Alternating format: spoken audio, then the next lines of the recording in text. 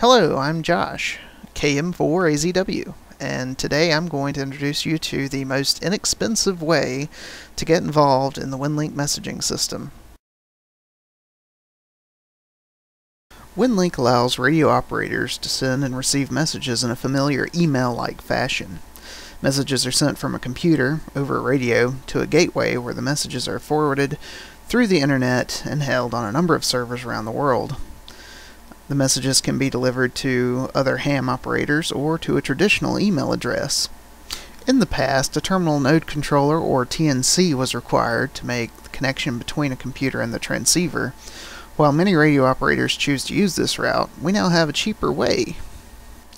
By utilizing the processing power of a modern computer with a Soundcard and a simple Soundcard interface, we can skip the expensive TNC.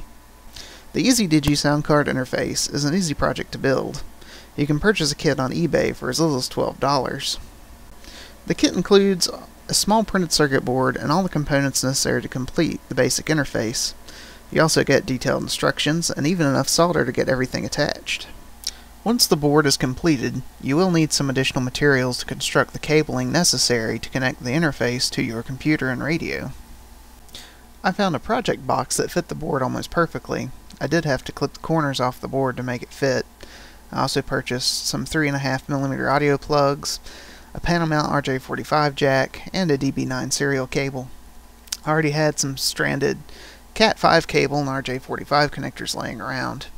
If you need more details on finishing up the Digi interface, please visit my blog at www.truehamfashion.com, and you'll find a link to the article that I published for finishing the Digi kit.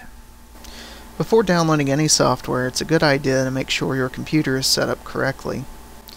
The only setting we're concerned about today are sound settings, so right-click on the speaker icon in the taskbar and select Sounds.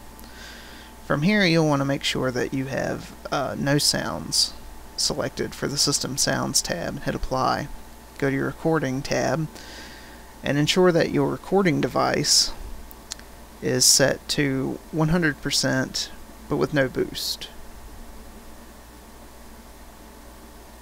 Next, go to Playback and select the port your Digi is attached to and go to Properties. And I usually like to set my level to 30. You may need to experiment with different volumes to drive the device correctly.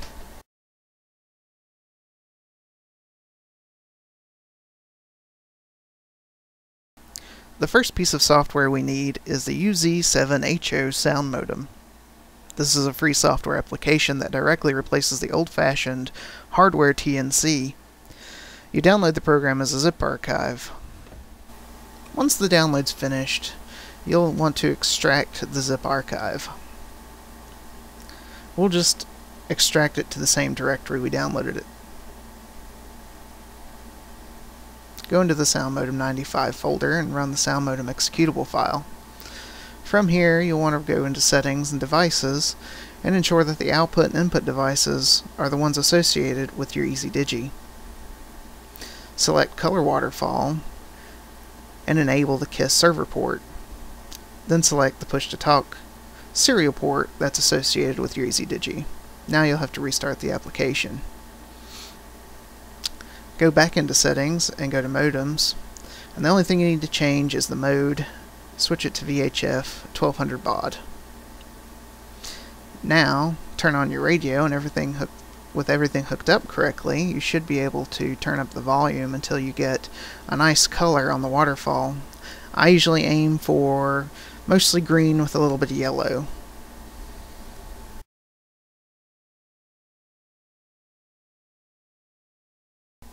Winlink Express, or as it was previously known as RMS Express, is the application that is used to send and receive messages. This is a free download from the winlink.org site. Under the Client Software section of the site, you can select Winlink Express to download the application. It also downloads as a zip archive and needs to be extracted. Once it's extracted, you can run the installer. Once you run the program for the first time, you'll be presented with the initial settings. You'll want to fill in your call sign and your Winlink password. If you need a password, instructions on obtaining one can be found at the winlink.org site. You'll want to fill in your grid square, and if you wish, you can fill in all the optional contact information. Then click Update. You may then see a registration dialog box. You don't have to register the application to use it, and can just click Remind Me Later. If you have ever used an email client before, Winlink Express will be very familiar to you. In this example, we will be sending a message to check into the weekly Winlink net. To create a message, click on the New Message button at the top. Fill in the To field with a call sign or an email address you want to send a message to. Add a subject and write your message.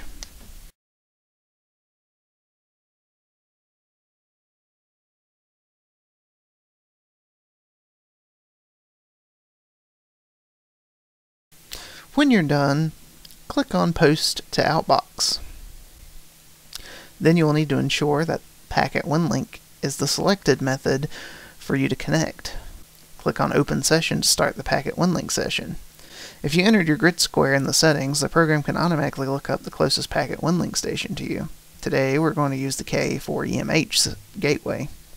Make sure your transceiver is set to the correct frequency, then click Start.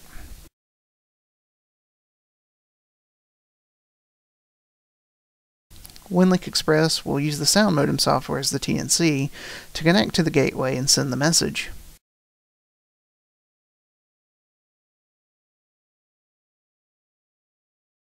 Once the session disconnects, you can exit the session.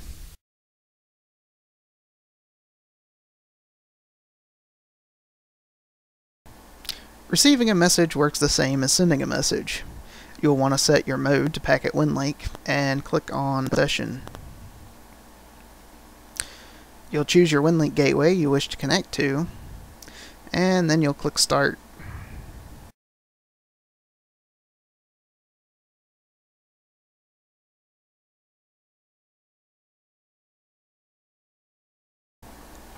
Winlink Express will communicate with the sound modem software, which in turn uses the radio to access the gateway. Any messages that are found on the server will be downloaded.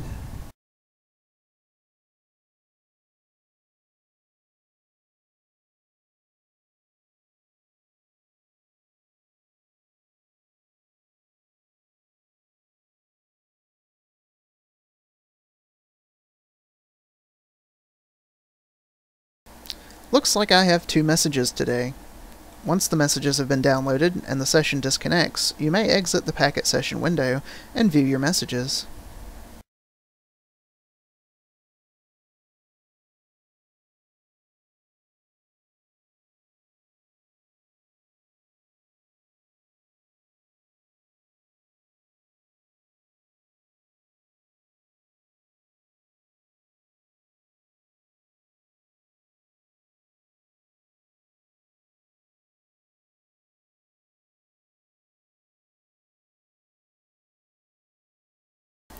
As you can see, it doesn't take a lot to get involved in the Winlink messaging system. Just a little time building a simple kit combined with some free software, and you will have a reliable, error-free way to send messages over radio link. You may also like to note that the Easy Digi kit built in this tutorial is also a good interface to work other digital modes as well.